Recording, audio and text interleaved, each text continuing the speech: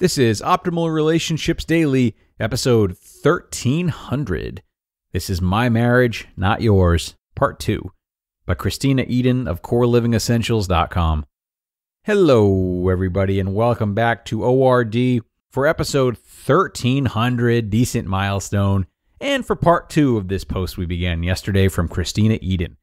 I'm your host and narrator, Greg Audino, and I think you'll really like the remainder of this article. So if you haven't listened yet to yesterday's part 1, do go ahead and do that now. But if you're all caught up, let's jump right into part 2 and continue optimizing your life. This is My Marriage, Not Yours, Part 2, by Kristena Eden of CoreLivingEssentials.com. Self-deception. None of us like to think of ourselves as selfish.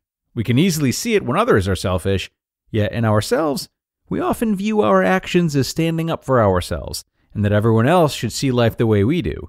Facts are facts, right? Or is some of that opinion? When we can't or won't try to see another point of view, we deceive ourselves. We even have a tendency to lie to ourselves about the smallest details.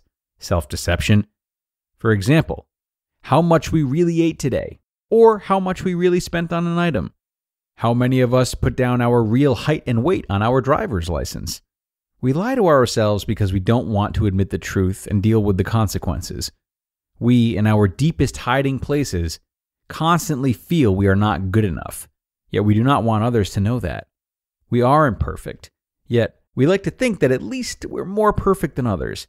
We would never make that big of a mistake. We learn cognitive distortion at a young age, which is irrational in the way we think. A child 2 years of age scribbled on his mother's couch with a marker. The mother screams at him, grabs the marker away, and may even say, "You're a bad boy," and then spank him. He could interpret that in many ways. 1, he's bad.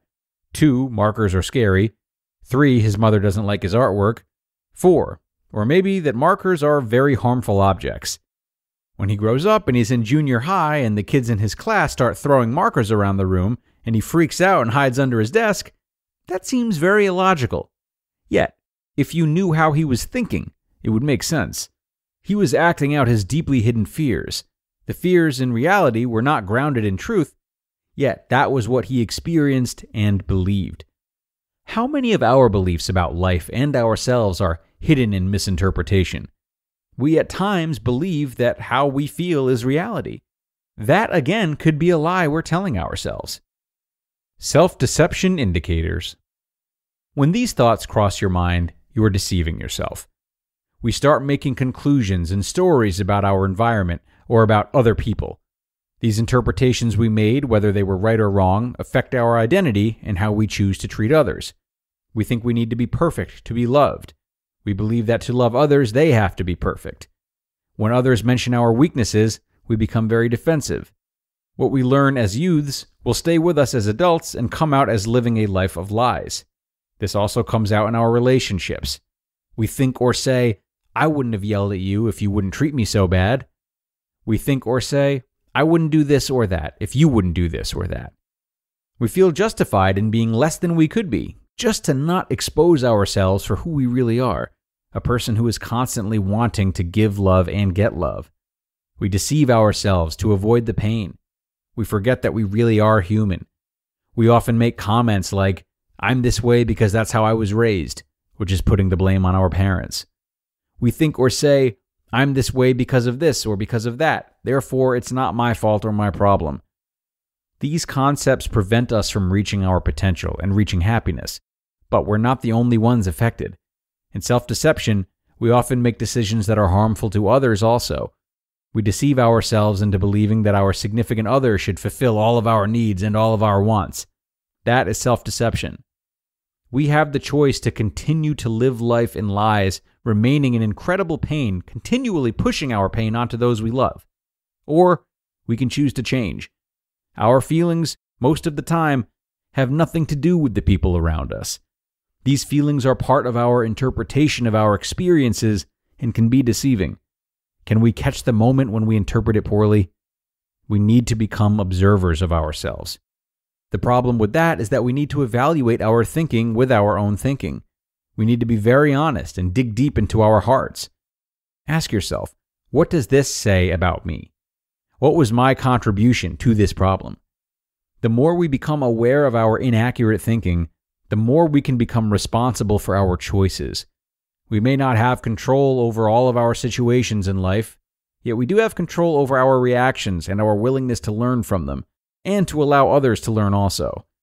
Ask yourself, what if my whole life changes? What if my whole life doesn't change?